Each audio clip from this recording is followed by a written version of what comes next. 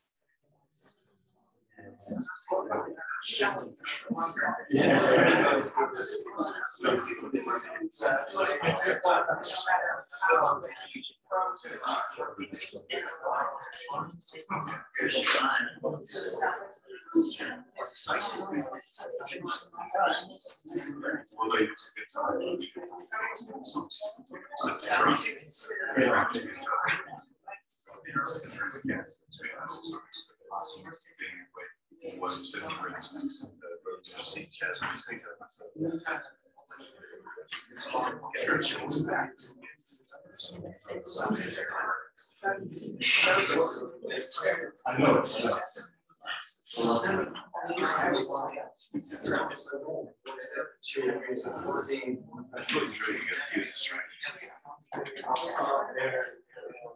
Although it might be stuff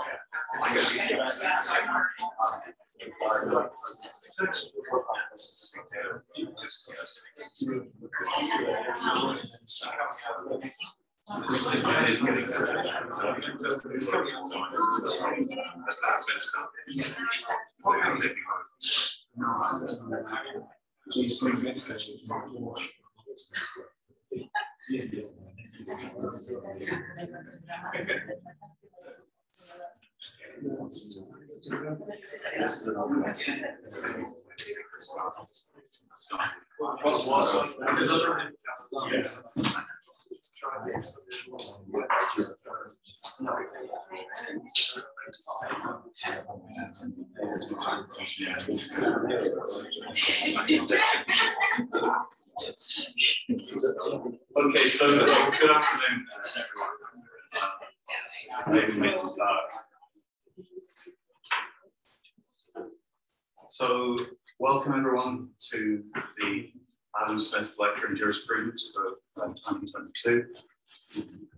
It's a great pleasure obviously to see everybody here in the same room, even if it's very warm.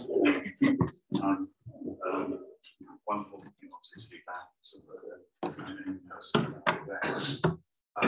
As many of you will know, the Adam Smith Lecture was established in 2016 by the legal theory group at the law school here at the University of Glasgow, with the aim not only of recognising the work of Adam Smith and his association with the University of Glasgow, but also to give contemporary shape to his distinctive approach to jurisprudence and the study of law and institutions of government.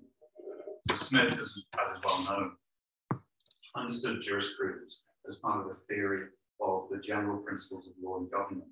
And his approach was concerned with understanding the historical development of forms of law and government and how these related to the social and economic development of the society to the government. In these lectures then, some of the world's most distinguished legal and political philosophers whose ideas, like Smith's, have reached beyond narrow disciplinary understandings of jurisprudence. In these lectures, people have addressed these key philosophical, political, and social aspects of law and government. And today's speaker, I'm very pleased to say, continues this tradition with her work, which is focused on the ethical limits of markets, the place of equality in a just society, theories of rational choice, feminist philosophy, and ethics and education. Debra Satz, our speaker today, is the Vernon R. and Elizabeth Warren Anderson Dean of the School of Humanities and Sciences at Stanford University. She's the Martha Sutton Weeks Professor of Ethics in Society and Professor of Philosophy. Among her publications are the well-known Why Some Things Should Not Be for Sale, The Moral Limits of Markets, also Economic Analysis, Moral Philosophy and Public Policy in 2016. And today she's going to talk to us on the topic, When Cash is Not Enough, the Role of In-Kind Goods. She's going to talk for around 45 minutes, after which there'll be time for some questions and answers, hopefully. And after that, we'll move from here to a reception in room 207, 10th Square, and we'll go into over there afterwards. Okay, but for now, I'll hand you over to Debra Satz. Thanks.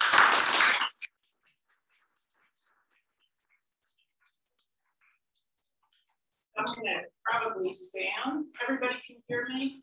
That's great.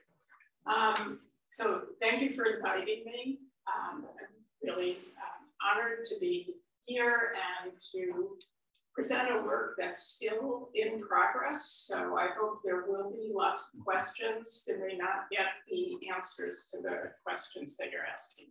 So my topic is when cash is not enough, the case for in-kind distribution. And I take some of my playbook from the economist James Tobin, who, writing in 1970, distinguished between what he called general egalitarianism, which is achieved through taxation and cash transfers, and what he termed specific egalitarianism, which limits the scope of inequality by taking some things out of the market realm, like education or healthcare or childcare. Well, roughly half of all government aid takes the form of in-kind transfers of things like healthcare and education, food stamps, disability accommodation, job training. Economists and many philosophers tended to focus their attention instead on cash and not in kind. They've been what Tobin called general egalitarians, those who are egalitarian, and not specific egalitarians. So Tobin noted, and here's a quote, while the concerned laymen who observe people with shabby housing or too little to eat instinctively want to provide them with decent housing and adequate food, economists instinctively want to provide them with more cash income. They can then buy the housing and food if they want to, and if they choose not to, the presumption is that they have a better use for their money. And Ewing Reinhardt was an economist at Princeton, called this economics 101, right? The idea that cash is superior to in-kind is just like a fundamental, right? It makes no sense for many economists, although I'll give you a couple of circumstances where that has to be qualified. So economists tend to think the problem with in-kind benefits over cash is it's inefficient, right? The recipient probably has something else they would prefer to do. And if you gave them the cash, they could direct the cash to their most preferred outcome. Philosophers tend to think that in-kind goods are paternalist. That is, that they substitute somebody else's view about what's good for people with the person's own view, right? So in this case, the state is substituting its view about what you should want for your own view of what you should want. And Tobin doesn't say this, but Tobin actually endorses, at least one way of reading the essay, is he endorses a kind of paternalism, right? So if you like paternalism, no problem with in-kind goods. If you don't like efficiency, maybe there's an argument, but if you accept anti-paternalism and a place for efficiency-based arguments, then you've got to answer these objections. And so what I'm going to do is I'm going to spend just a bit of time kind of getting you to making the negative case that there are answers to these objections, that these objections are not fatal. And then the bulk of what I want to do is try to give you a positive case, that there's something in-kind good distribution can do that cash distribution can't do. And that is some kinds of in-kind goods that we share together create a community where people who are different and disagree about lots of things see themselves as members of a common project. And I'll note, although I won't talk about it here, the kind of argument I'm making is actually an argument that could be used to defend a draft for military service as opposed to a volunteer army. But I'm not going to make that case here. I've made that case in other places. Not a popular case, but all right. So let me just note two caveats to my argument. So first, although I'll be saying that in-kind goods have an important role to play in egalitarian thinking, so does cash distribution. So I'm not arguing that there is no role for cash distribution. I'm simply arguing that it can't do all the work that egalitarians want it to do, and that we need to rely on other measures. And one implication of this is for those egalitarians who like something like a basic income and thinks that, you know, having a basic income is a substantial solution to some of the evils of capitalism. This is going to be an argument that it can't do some of the things we need, taming capitalism or finding an alternative to capitalism to do. And second, I do want to note that most people who reject in-kind distribution do make a couple of exceptions. So think about votes. Tobin noted in his essay that any first-year economics student could show you that it was inefficient, right, to give people votes and not allow them to trade them away or sell them, right, because then they get money and they can buy things they might value more than votes. But most of us don't think it would be a good idea to distribute votes by market. So Tobin himself thinks it's paternalism that people will make bad choices. But I'm going to argue no, there's a democratic reason for not distributing votes, and that democratic reason has implications for other in-kind goods like healthcare, childcare, and so on. And the other kind of good economists think it shouldn't be distributed by a market, but maybe should be distributed in kind, or what are called pure public goods. So goods that are non-excludable and non-rival. So take national defense. No one proposes having a market in national defense. People, of course, have a market in private defense, but national defense is something that we actually, the state provides in kind. Okay, so those are limits that people accept, even if they're anti-paternalists and pro-efficiency. But in general, if you're an economist, and for many philosophers, you don't want to go beyond this narrow range of goods.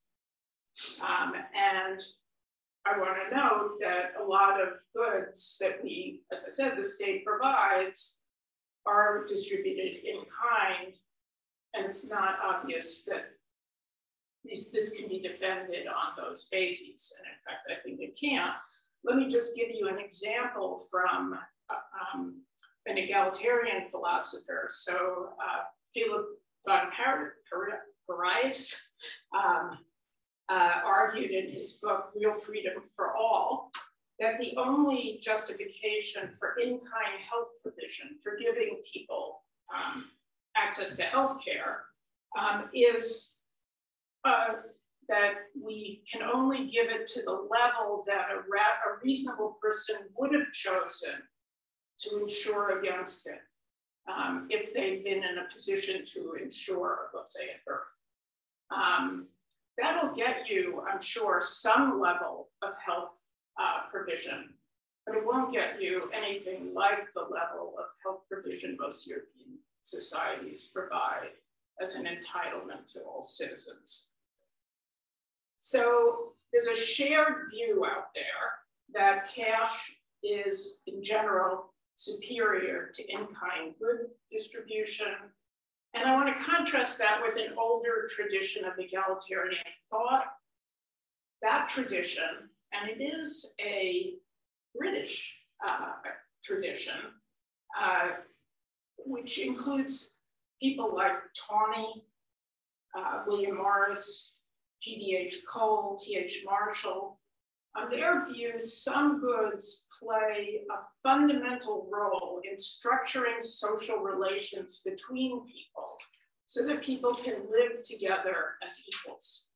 And that's the argument I'm gonna develop in my positive case.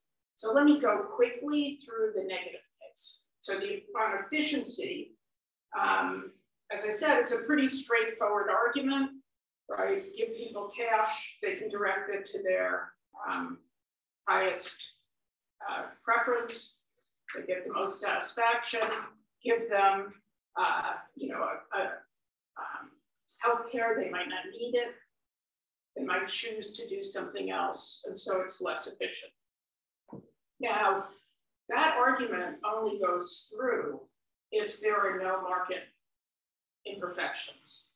And of course, there are many, many market imperfections. And in cases of market imperfections, so for example, where people don't have adequate information about the choices that they're making, or where people are making choices that affect third parties, right? The argument for cash over in-kind, right? It may not be more efficient. It might actually be less efficient. And in my earlier book, I talk about these as cases of weak agency, right? Where people are not fully rational agents making decisions. And that's often the case in the decisions that people are making. So market imperfections give rise to a couple of reasons you could prefer in-kind distribution. So first, supposing you're thinking about, should I give cash or should I give something like an in-kind transfer, let's say a housing voucher. I could give people cash or I could give them a housing voucher. Well, how do I decide who I'm going to give the cash to? If I want to target, right, it actually might be more efficient if I want to target. If I don't want to give cash to people who don't need it for housing, it might be easier to do it with an in-kind provision, because there I can have the housing be of a kind that people who have more money are not going to want to use the voucher for that housing. So it's easier. So targeting gives you, in some cases, a reason to prefer in-kind to cash. A second reason is that some forms of in-kind provision have the effect of transferring resources from parents to children, or in some cases from fathers to mothers. So take, again, education or food, right? If you give it to parents, most parents do care about their kids, and most of them will spend it on their kids and feed them, but not necessarily, right? And some of the resources might go for other goals. In particular, so there's an interesting study by an economist that looked at poor families in India and found in the study, and the woman's name, she's actually also English, Radhika Kira, and she's Indian, but teaches in a British university. She found that women overwhelmingly preferred in-kind distribution to cash distribution, because the husbands took the cash distribution and siphoned some of it off to alcohol and other women and cigarettes, and they had less to feed their children or themselves. So sometimes in-kind has the effect of getting the good to the person who's the most vulnerable, who might also have weak agency, like children do in families, but so often do women. And the third reason why you might think in-kind would be preferable is that there are coordination problems that occur. This is another, maybe it's a market imperfection, but take healthcare. To actually have a healthcare system that works, you have to prevent healthy people from defecting, right? Because if healthy people defect from the healthcare system, that drives the cost up. So one way to do that, now you could do that through cash, but you can't guarantee if you give people cash, they'll use it on healthcare. So one way to do it is to distribute healthcare to everybody, whether they want to use it or not, right? To solve the problem of the coordination problem. So that's just to say, it doesn't follow from the fact that in-kind distribution is often inefficient, that it's always inefficient. That's negative case number one. But you might say, who cares about that? The real objection to in-kind distribution is paternalism, right? You're basically substituting somebody's judgment, in this case, the state's judgment, for another person's judgment, the recipient's judgment, over their own welfare. And people should have the right to decide for themselves what gives them welfare. And to distribute in kind is to disrespect them, right? It's to have what sometimes is called a nanny state, right? That treats adults as children who can't make rational decisions. And obviously, well, I shouldn't say obviously, but much in-kind distribution has had paternalistic justifications. Food stamps in America is one case. I've already given you what could look like a paternalist case in the Indian context, right? The men will spend it on alcohol and cigarettes, and not on meeting the needs of their families. And it's important always to know that the objection to the paternalist objection to in-kind provision doesn't require, right, that the person knows better themselves than the state, right? That's not what the objection is. The objection is, even if the state is right about what is in somebody's interests, it shouldn't be substituting its interests or its view of your interests, I should say. It shouldn't be substituting its view of your interests for your own view of your interests. So many people think, look, all in-kind distribution has often been justified as on paternalist grounds. It's easy to give paternalist justifications. And in fact, we should be suspicious of any in-kind distribution, given how easy it is to come up with paternalist reasons for in-kind distribution. And if we are anti-paternalists, that's going to basically tie our hands with respect to in-kind distribution. So is that a good argument? So can you go from the fact that often, and maybe always, you can construct a paternalist argument for in-kind provision to the idea that it's necessarily the case that in-kind provision is paternalist? And here, I think that argument doesn't go through. So let me just say a little bit about why I think it doesn't go through. To see why it doesn't go through, you have to start with the question, why am I obligated, or why is the state obligated in the first place? Or why am I obligated in the first place to pay taxes? I can't assume that I have, right, and then ask what form it should take. First, I have to think about what's the basis of that obligation the state has to its members, that I have to my fellow citizens. If it's the case, supposing I have a rights-based view, right? I think people have some fundamental rights, and that the justification of transfers, right, whether cash or in kind, is to protect and sustain those rights.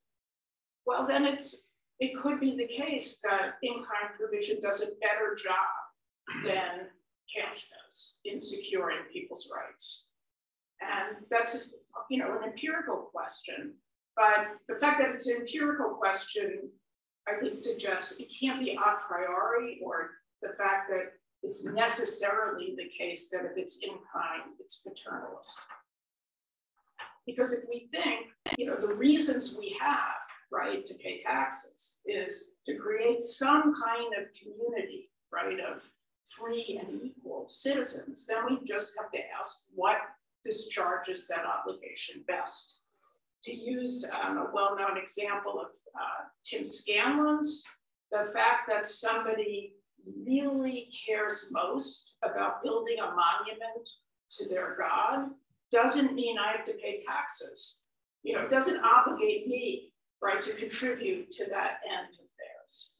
The reason I have to contribute to their ends is, again, you know, either because I want to respond to urgent needs, or because I care about a community, building a community of equals, justified community of equals.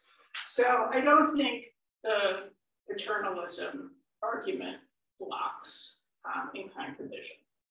So now I want to return to the positive argument. Those are the negative arguments. That just says hands are untied. You can accept anti-paternalism, and you can think efficiency is important and still favor in-kind distribution. But I want to now give a positive argument, and it's a democratic argument. So let's just start with the idea of democracy. Used to take it for granted, can't do that anymore. And one of the things that we're seeing around the world is heterogeneity.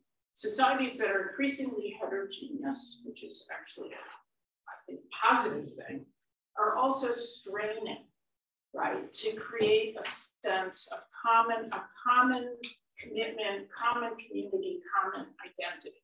So when you bring people together who differ on so many dimensions that they see themselves as virtual strangers, and that happens because of class differences, racial and ethnic differences, national differences, language, culture, religion.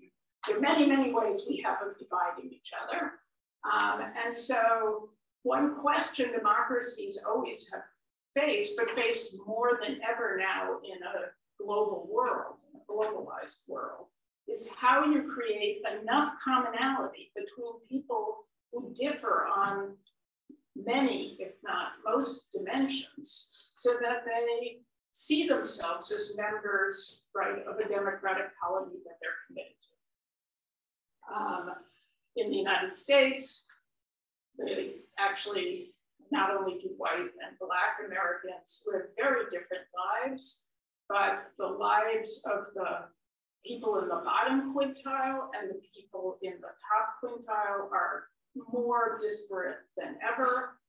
There are very, very few places where you come together in society and you see people from different walks of life who are different than you in the United States. In fact, the only place I know of is the DMV, the Department of Motor Vehicles, which everybody has to go to. And it's the one place you actually see like a random sampling of the United States. But so I want to, given this problem of democracy, I want to suggest 3 roles that in-kind goods play: enabling social integration, providing common experiences, and protecting the least well off. Am I doing? Okay. So let's start with social integration.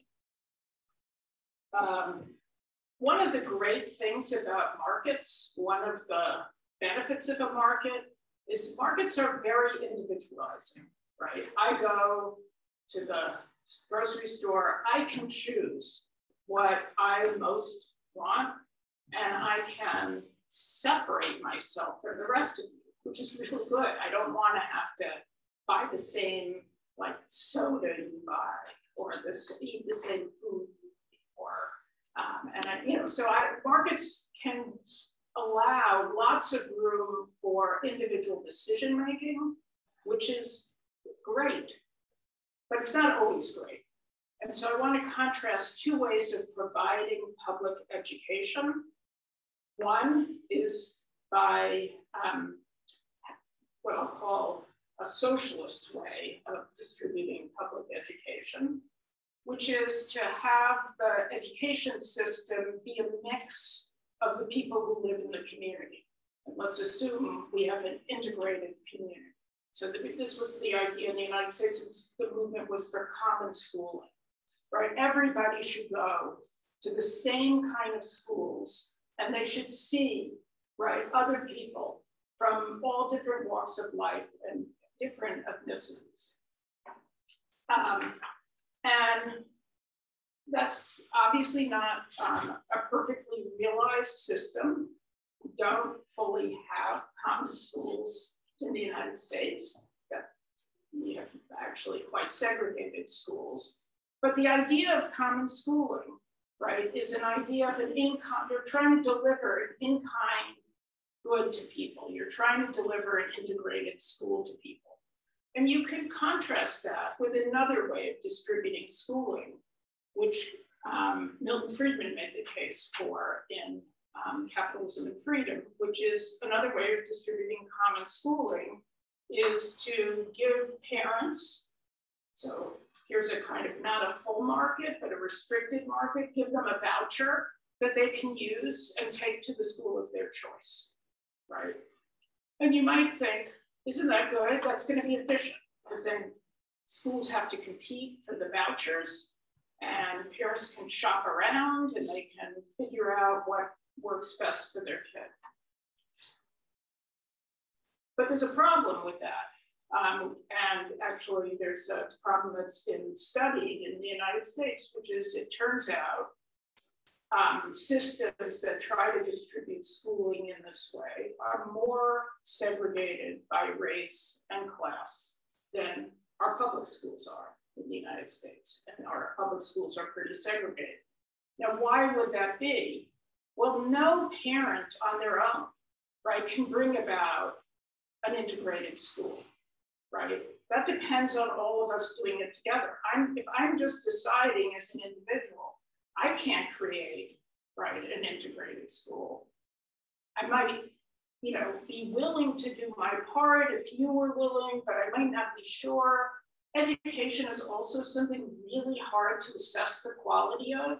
And so parents who want the best for their kids look for other markers. And one of the markers parents tend to look at is the class and racial composition of the school.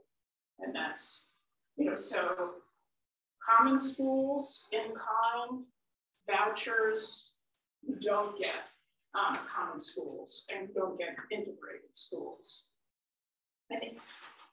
All right, so that's one example. Let me give you a second example. If you don't buy that example, let me give you a second example. I think it's probably a better example. So think about disability accommodation, which is something that we provide in kind. We provide it in kind by, for example, having ramps into buildings so that there aren't staircases, designing aisles so that wheelchairs can get through. But there's another way you could distribute disability accommodation. You could give cash to people who are disabled so they could buy, right, somebody to carry them over the steps, so somebody to shop for them, all kinds of things that we do. We could give them money so that they could remove some of these hurdles for themselves. But notice what cash wouldn't do, right? It wouldn't integrate them into the society as full members. They'd be carried over. right? The set frame would be that buildings are designed only for the able-bodied. So it would keep the disabled as a marginalized and segregated group in the society in a way that actually providing the access so they can on their own access the building and access workplaces integrates them into the society. So that's my second example of where an in-kind distribution gives you a kind of integration that cash doesn't. And let me now give a third example, and that's consider the gendered division of labor, where even today, women do most of the work in the home. If they do work, right, they're the ones who tend to have the burden of child rearing and housework. Well, one thing we could do is pay women for the work that they do, right? Give them cash to compensate for the childcare and the elder care and the housework that they perform. Maybe that would be better than the status quo, but it wouldn't actually serve to integrate women fully, right, into the opportunity set that men have, right? What you would really want is for women to have the same choices that men have, and one way to do that would be to provide childcare to everybody. So again, do you take the status quo as the set point, or do you try and change it?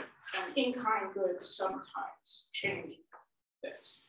So schooling, disability accommodation, and gender equality are three cases where I think in-kind distribution is superior to cash distribution. But now, so that's my first argument, my first positive argument. Social integration is really important, and social integration is promoted in many cases by in-kind goods, and cash can't substitute. Let me now give you a second argument for in-kind goods, because, and this is a stronger argument, this might be some people would say uncharitably my Stalinist argument, but I hope that you don't take it in that way. And that is that you could have in-kind good provision and then allow private provision alongside it. That's a very popular idea. You have some kind of in-kind provision of education, as we do in the United States, but then people can buy up private versions of this. I've already said in the housing case, when you want to target, you might want a system where people buy up housing so that maybe you don't think there's a reason to give everybody the same housing. We can talk about that. But there is an argument that, again, Tawney and Marshall made, that having some common experiences was important for a democratic society. Marshall refers to this idea when he talks about the equal social worth of all members of society, despite differences in talent, wealth, character, and luck. And he thought, as did Tawney, that there's a psychology that's needed for people to actually see and respond to each other as equals. And they thought that this psychology is threatened when people live completely different lives from each other. And here's a quote from Tawney criticizing the British system of private schooling. I guess you use public for private, but anyway, you know what I'm talking about. It's the same way around as in the US. Yeah. Here's Tawney. It is at once an educational monstrosity and a grave national misfortune It is educationally vicious, since to mix with comparisons from homes of different types is an important part of the education of the young.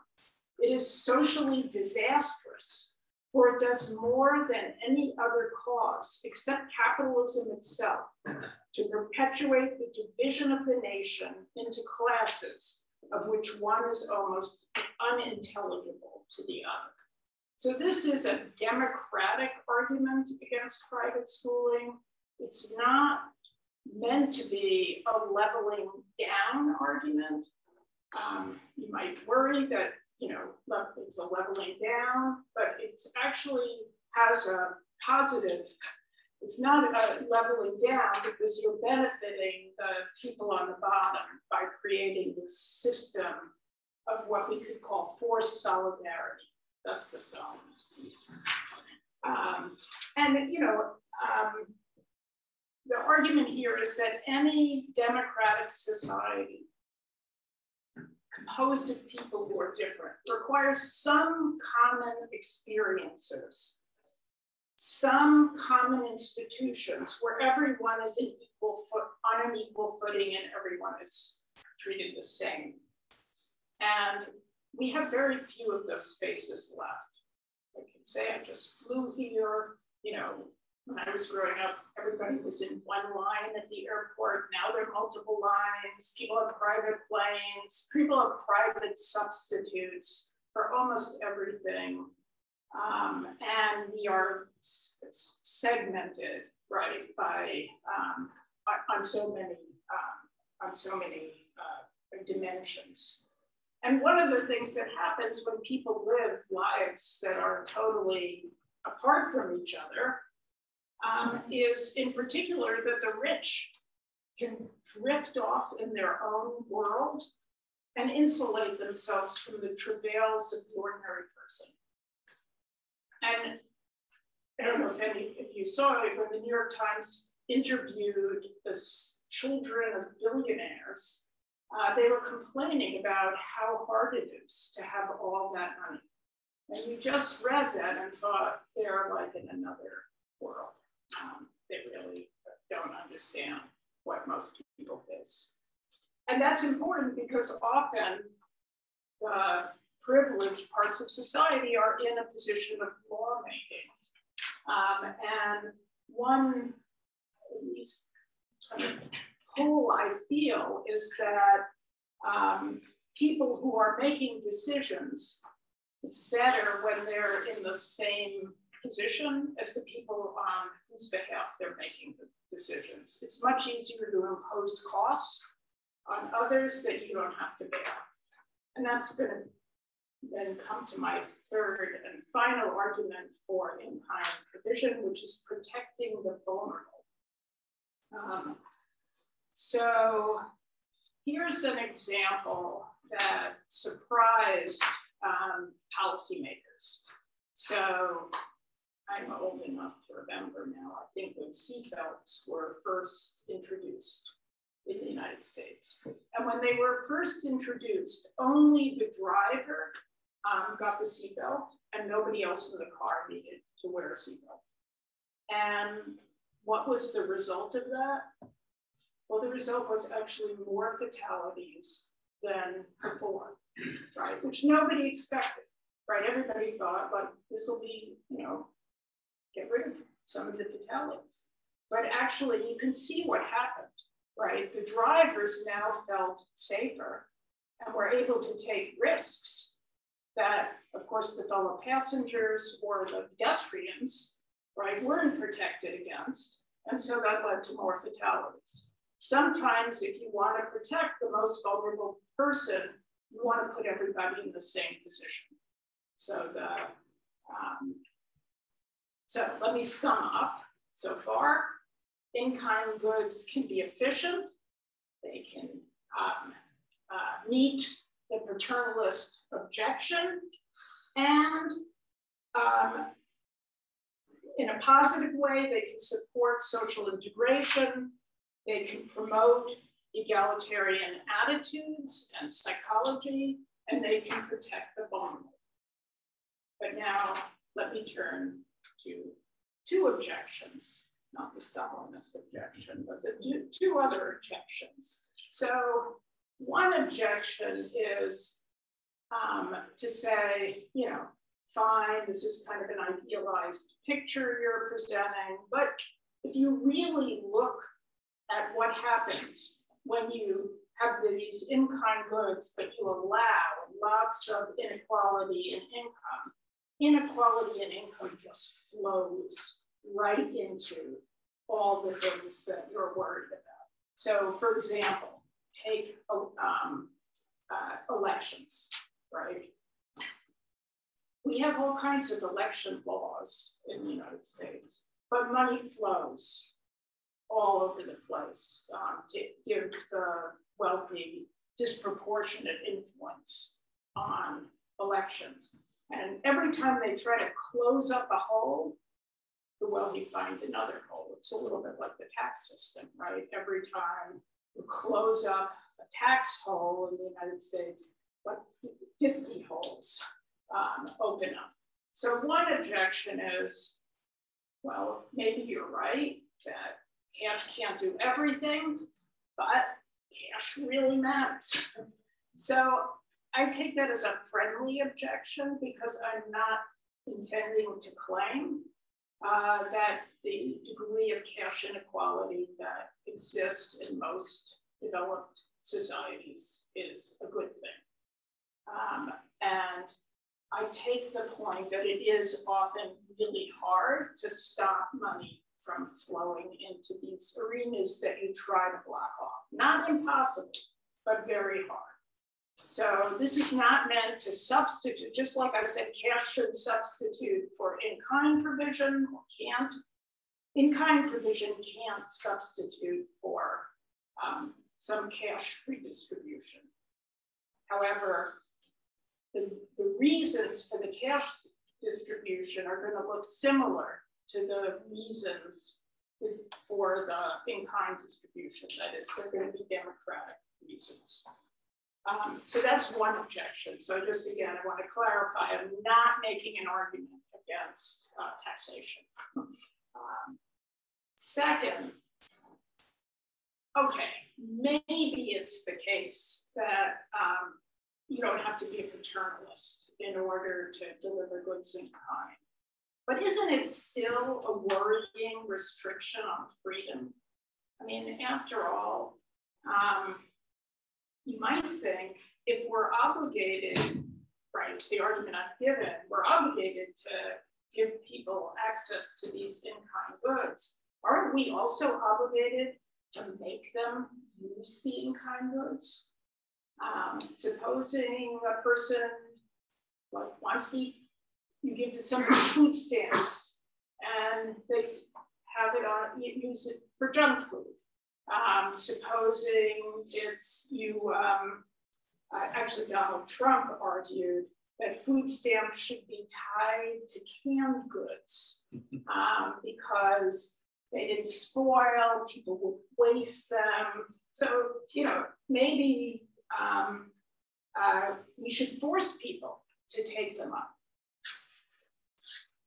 So I don't think we need to force people to take up the in-kind goods. I think my obligation to you is satisfied by providing you with the access, but then I accept that there are autonomy reasons to allow people to make a choice about whether they want to actually use the good or not. You can't force somebody to go to the doctor. If they don't want to go to the doctor, you can force them, or you can sign them up as a default in healthcare, but you can't force them. You shouldn't have to force them to use it. There are some cases where I might bite the bullet, and those are cases where low take-up actually undermines the set of democratic institutions. And one kind of interesting case, and I have a colleague writing a defense of mandatory voting, you know, that you run problems with democratic legitimacy when only a very small percentage of the population is voting. So maybe there is an argument for sometimes forcing people to take up in-kind goods, but I don't think it always follows that, because I think my obligation is satisfied by your having the ability to do it. Then if you decide, you know, I want to worship my God and I don't want to take it up, where there's no like public health reason or no third-party effects, you should be able to choose not to do it in many, many cases. Okay. So I'm sure there are other objections, which I'm looking forward to discussing with all of you. I want to just close by noting, as I said at the beginning, there's some reasons, I think, to be skeptical of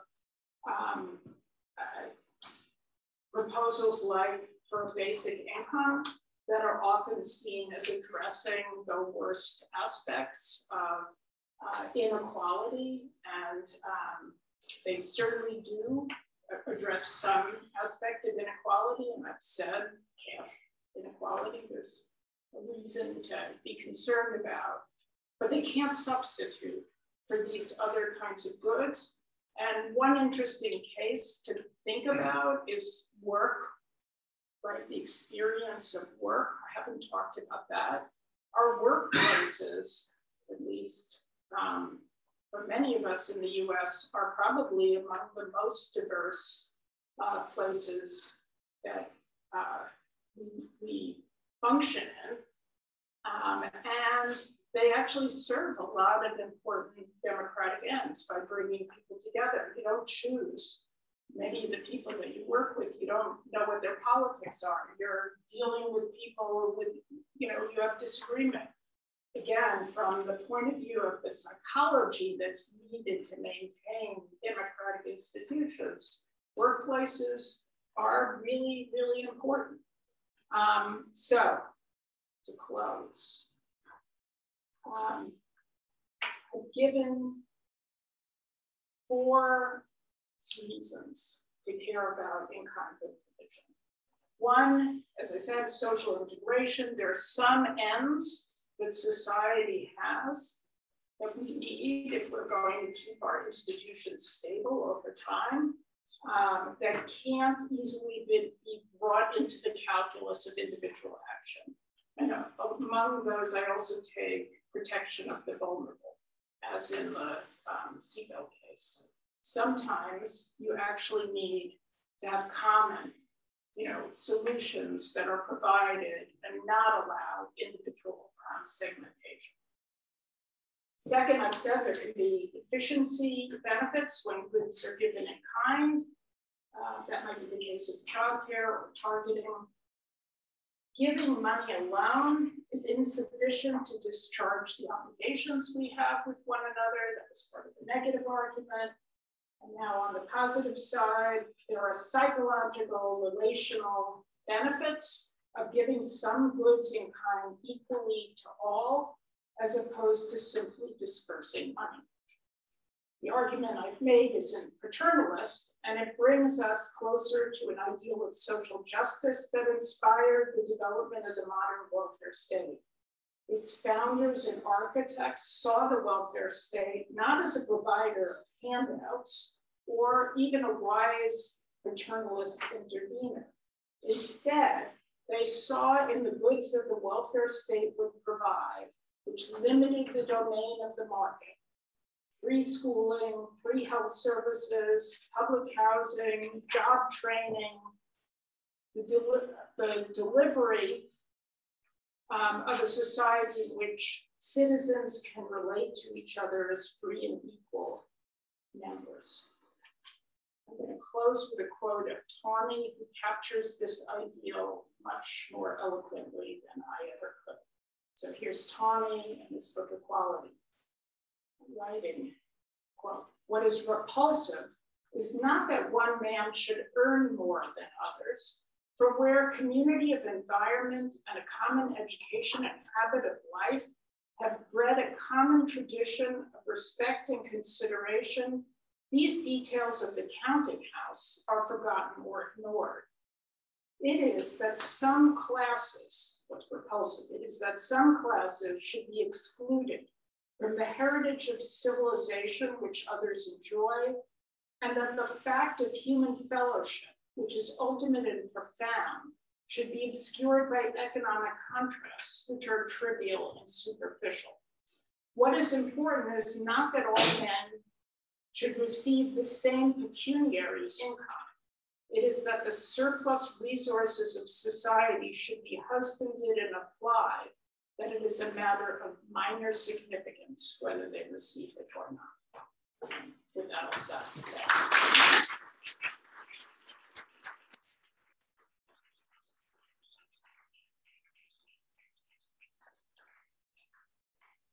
Questions, objections?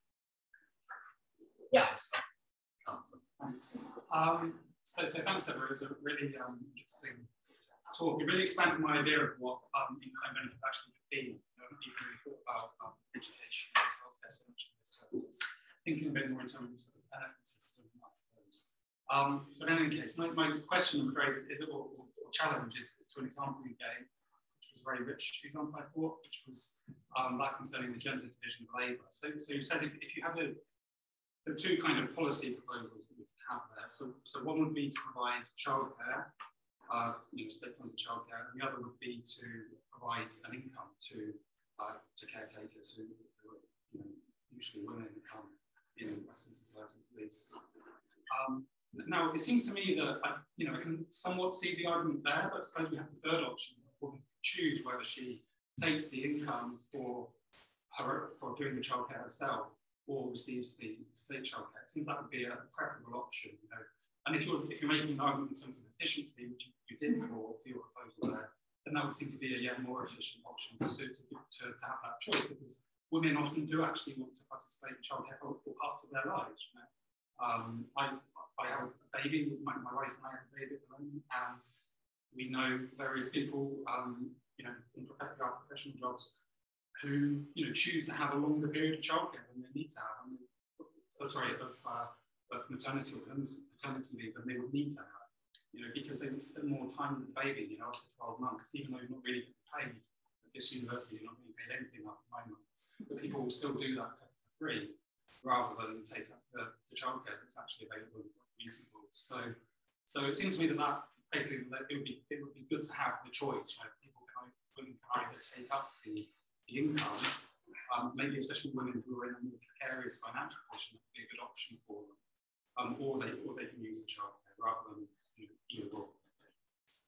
So that's a good challenge.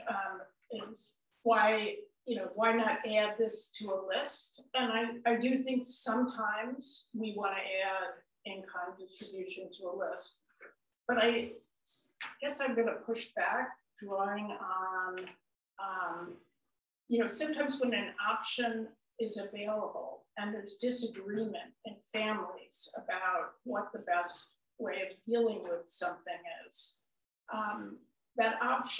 adding that option might lead women to take a less good outcome, so families are wonderful, but there are also disagreements. Also employers, right? It's costly for employers to make work more flexible and to do things to accommodate two workers, as opposed to the old model of a woman at home. So I'm not sure it's superior, right, to have that option. I'll tell you something, this is now in my dean's role that I've been struggling with. Because you mentioned paternity and maternity leave. So we've observed over quite a long period of time that when our male professors take paternity leave, which they do, they write like tons of articles. And when our female professors take maternity leave, they actually do childcare and don't get a lot published. And that actually creates a dilemma, because on the one hand, you're trying to change norms with paternity leave. On the other hand, you realize, it's not giving you exactly what the outcome you want. And in fact, it might be making things worse. I tried, so this is again the Stalinist side, I tried to get the university to accept a diaper test. Like every man who takes paternity leave has to change a diaper after 3 months. And if they can't change a diaper, it gets pulled back. But nobody else would go for that. So. I would pass the test. We all say that.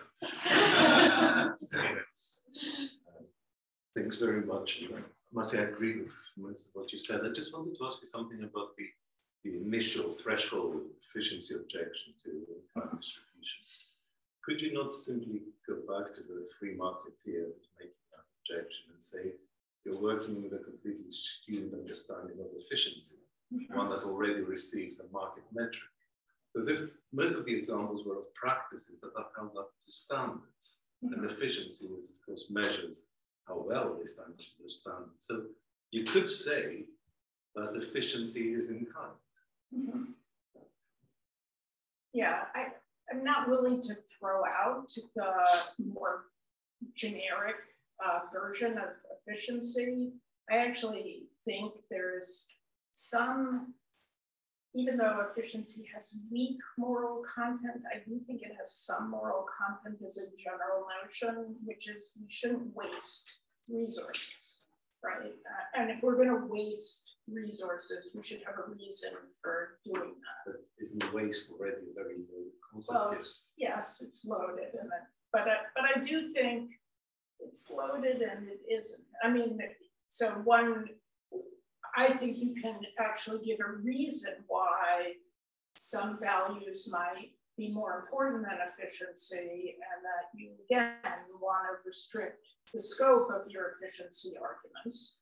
But I'm not willing to throw out all the ideas of efficiency as a kind of mathematical notion. So I'm not willing to go quite as far as that.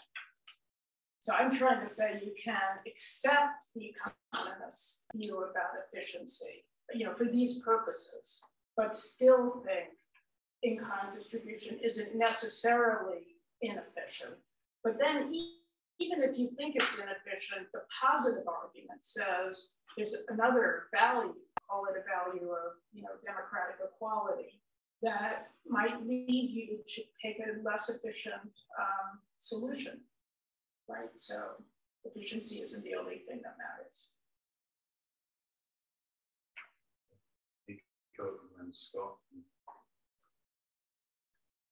Well, so my question is, what's so good about goods?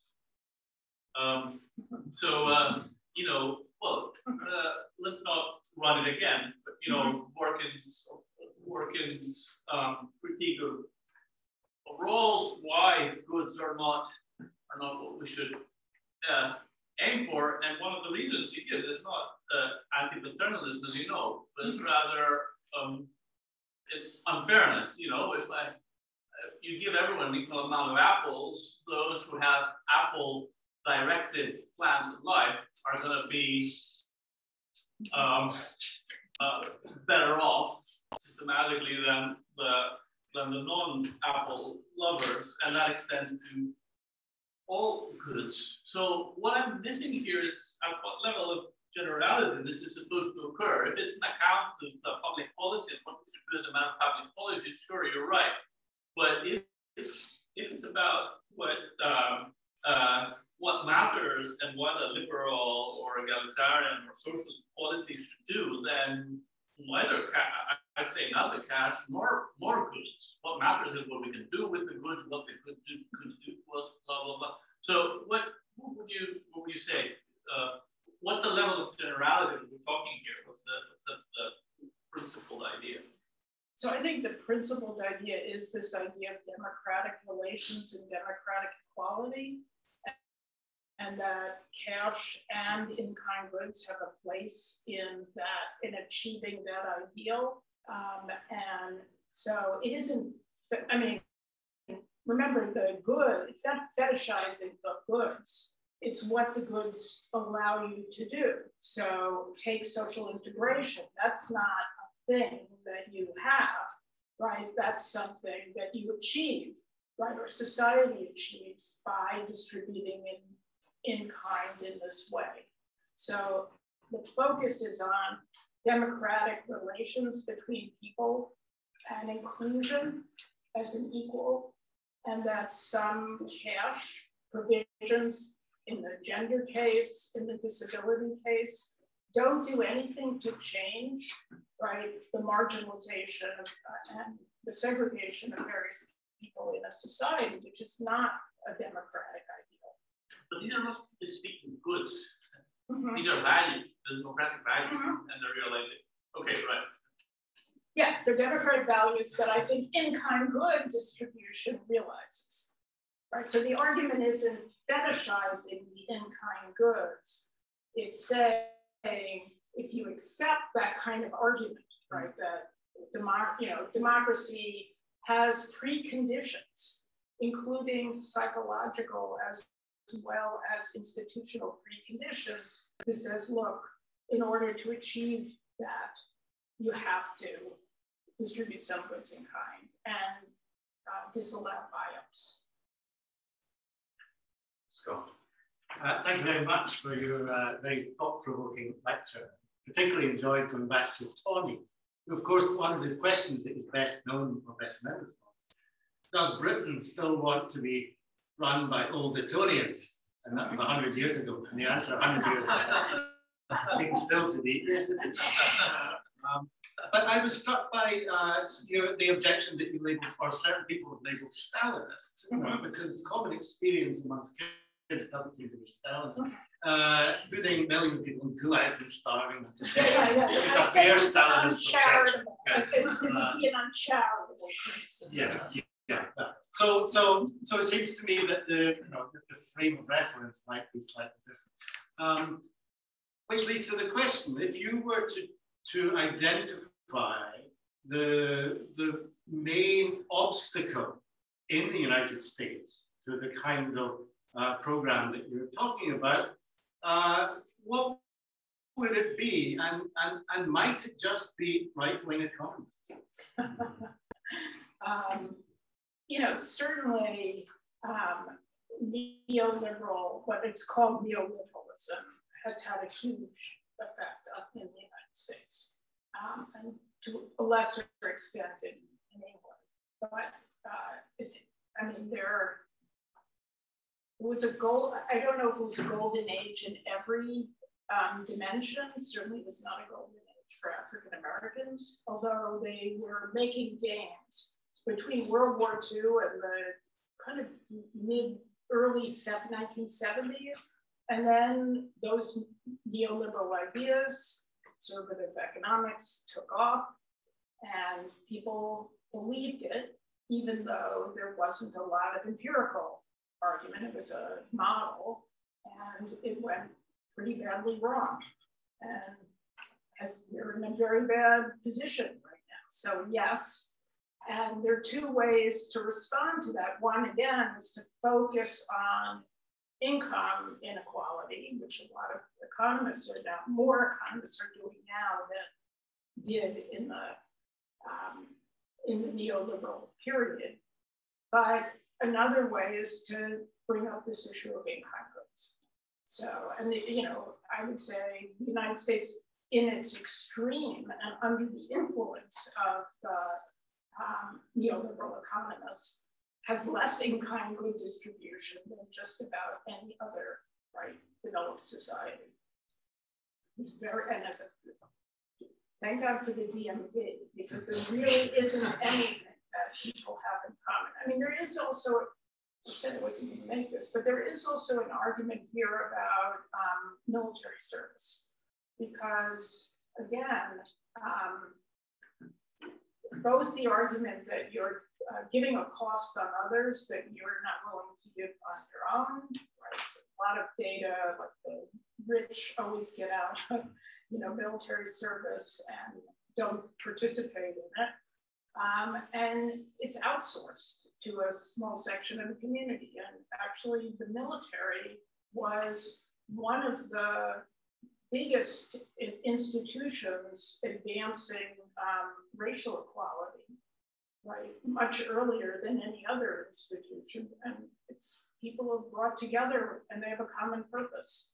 And they have to achieve that purpose. And so, and by the way, the reason we got rid of military service in the United States, which isn't widely known, is because Milton Friedman argued that military service was a form of involuntary servitude and incompatible with liberal values, and got to policymakers and influenced policymakers in the early 1970s to get rid of the draft. Anyway, but that's a longer discussion. I'm a lecturer of European Union law here at Glasgow, so I'm very sympathetic to your argument because the European Union has been practicing distribution in kind, building up an identity with education law, which curiously might not be as democratic as that. So I'm very sympathetic with the argument, but I thought of 3 objections. I don't know if you've covered them already. So the first one is that in-kind goods are more exclusionary than money because there can be a limited supply, or the polity itself could be different than the nation. So, for example, you distribute education in kind, but people don't have higher education. Maybe they're not compensated for that. They don't get an equal amount of money than a university course would give.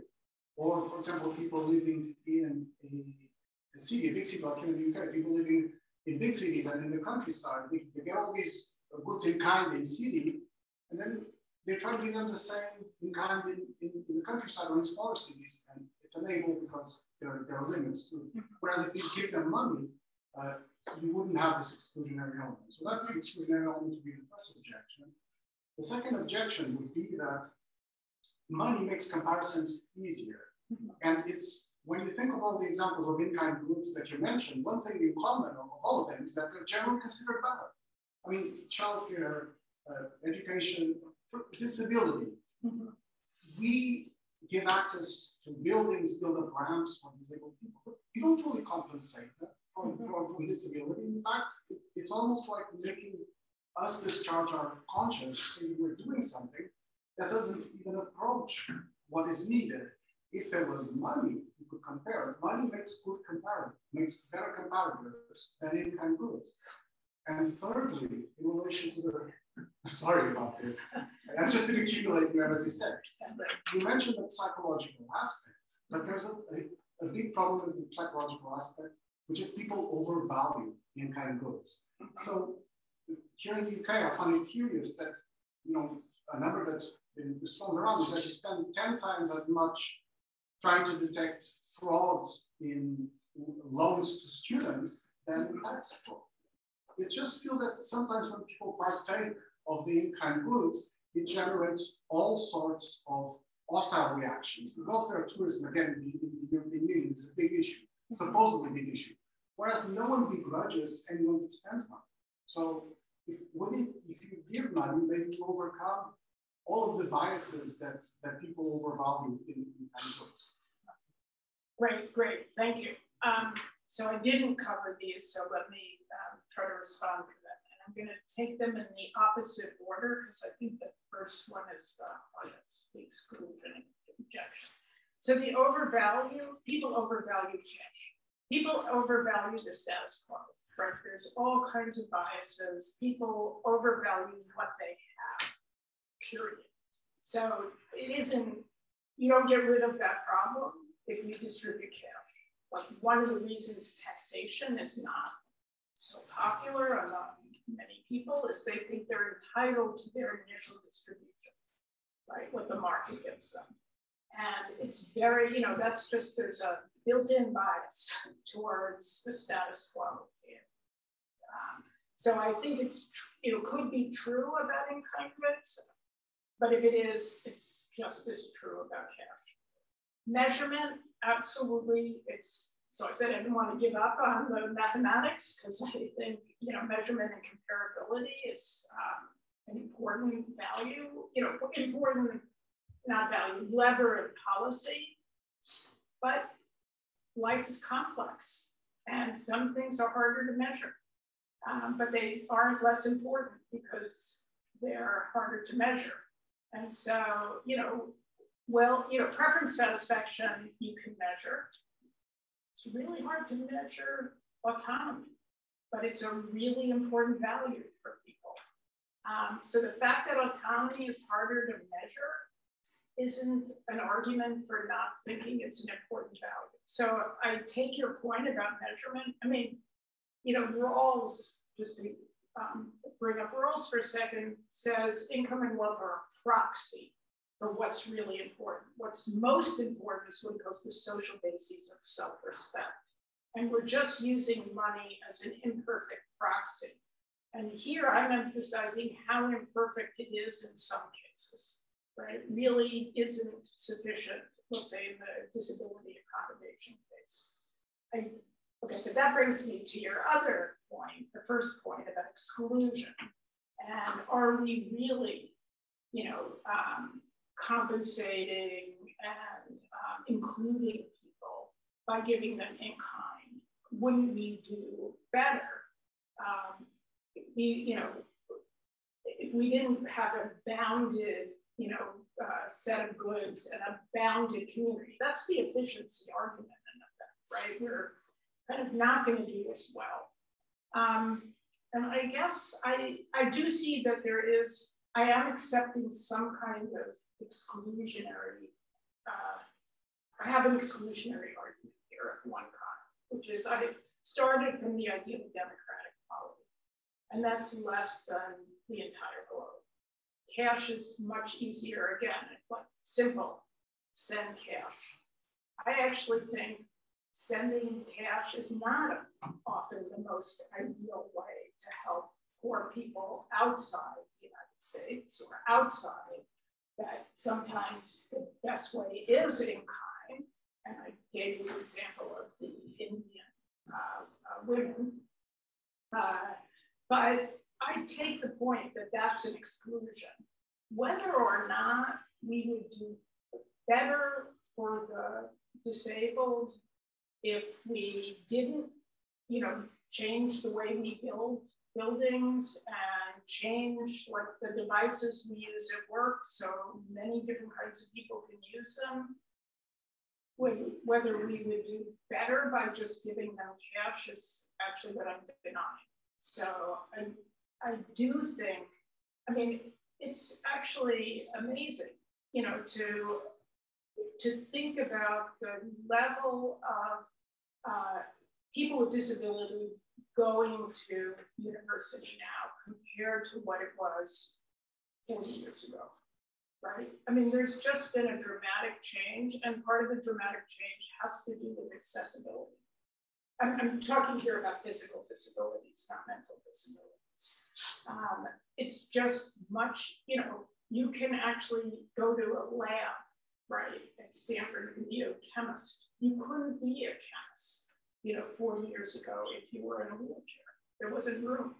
So I do think that there have been changes. You did make the point about exclusion that I think, again, is an important point about, look, what about the people who don't go to university?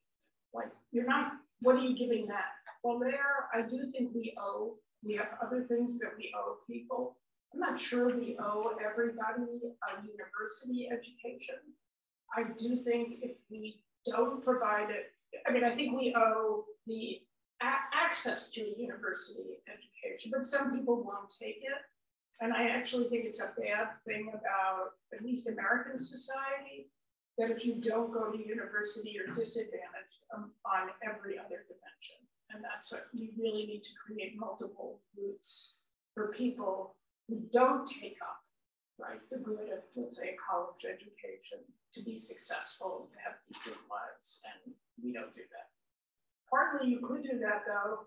In the United States, access to college is tied to access to healthcare because most low-paying jobs don't have access to healthcare. So there are a lot of people want to ask questions, but I'm afraid we're running out of time. So I think we'll take one more question and then we'll conclude the formal part of the evening. So questions over here. Well, I have two questions actually. I wonder if you ever thought about considering the efficiency critique against the ideas of economies of scale.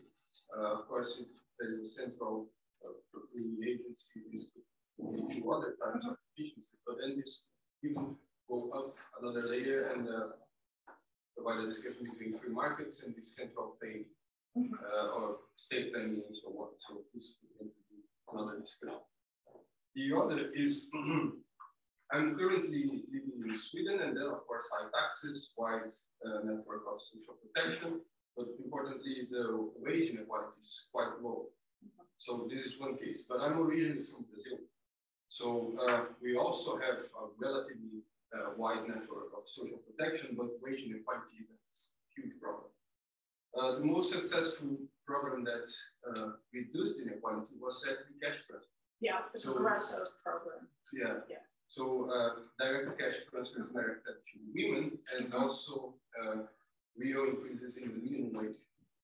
So my question is, if this wouldn't be a matter of mode of delivery, but the actual efforts behind it. So the goal was to either in Sweden and Brazil to reduce inequality in the first place, and both ways work implemented each other. Yeah, that's a, so I'm not making a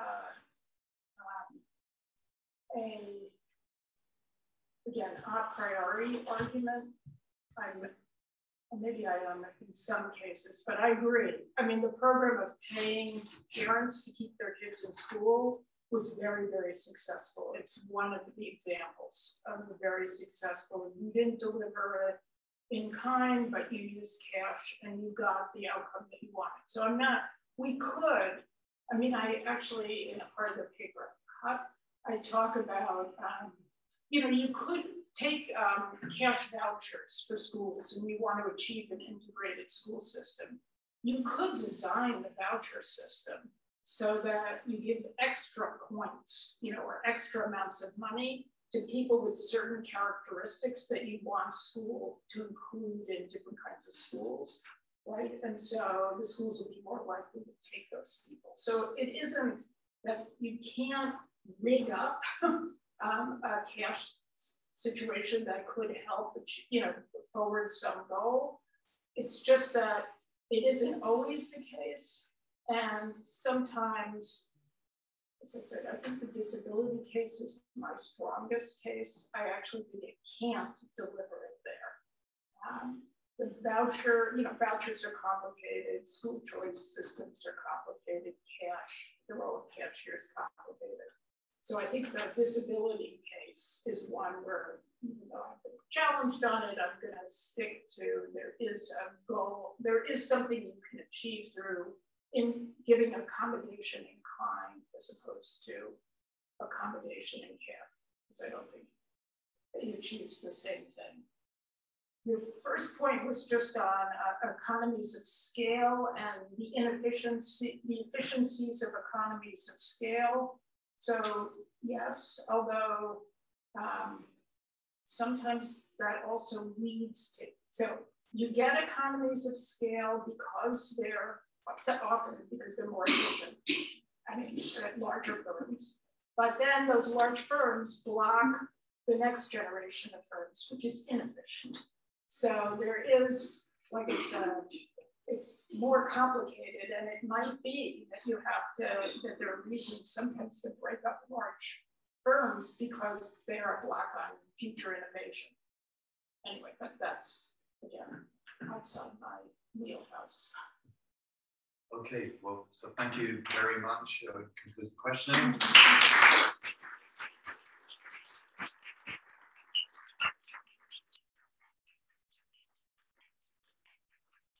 So we're moving now to number 10 square, room 207.